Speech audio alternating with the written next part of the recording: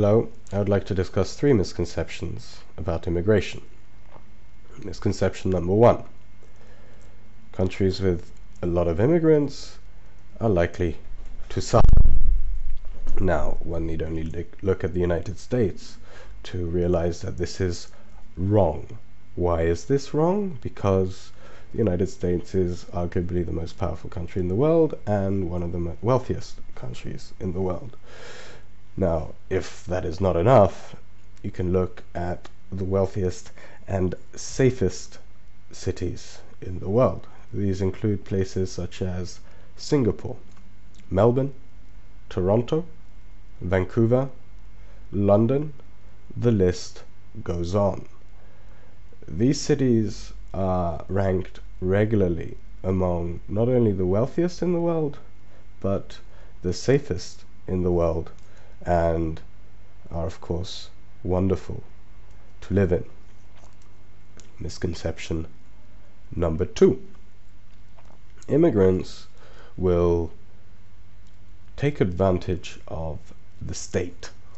There are 2 reasons for this. Number 1, no self-respecting individual would go to another country to live off benefits. Anybody with any amount of dignity and self-respect will do their best to find a job and contribute to the economy.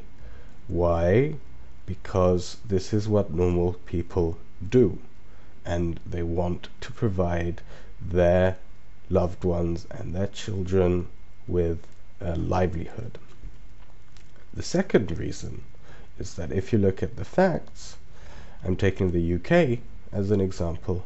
On average, immigrants are less likely to be unemployed, they are more likely to be highly educated than the average British person, and they are less likely to take benefits. As a result, I think that you can deduce that they are more likely to therefore contribute to the economy than other places. Now, this is just the UK, but I think that you'll be able to find similar figures in other places. And certain immigrants groups, such as, people from Mozambique, India, the Gulf states, actually earn significantly more than the average white British person. Okay, and finally, misconception number 3. This is very topical, especially given what's going on in Europe at the moment. The third misconception is that European governments will not be able to cope with the influx of immigrants. This is false. Totally false. And I'm taking this figure from, I'm taking this figure from the Financial Times and from the OECD. Now, I feel as though these people know what they're talking about when it comes to the economy.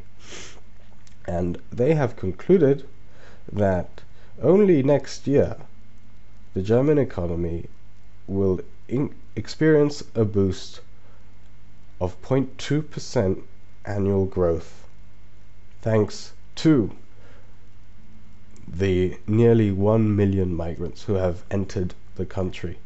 Now, you may choose to ignore these facts, but this is true. Now, 0.2% might appear to be low to you, but when zero growth is something that makes the headlines in Europe today, 0.2% is actually pretty good. Not only this, but in the long run, they will enter the workforce. They will become contributing members of society, and the German economy and the European economy and the world economy, by consequence of the Germans being wealthier, will benefit. Okay? So these are the facts. You can do with them what you may, but please don't deny them. And stop the hate. Stop this fascistic, racist discourse that we are seeing at the moment. Thank you.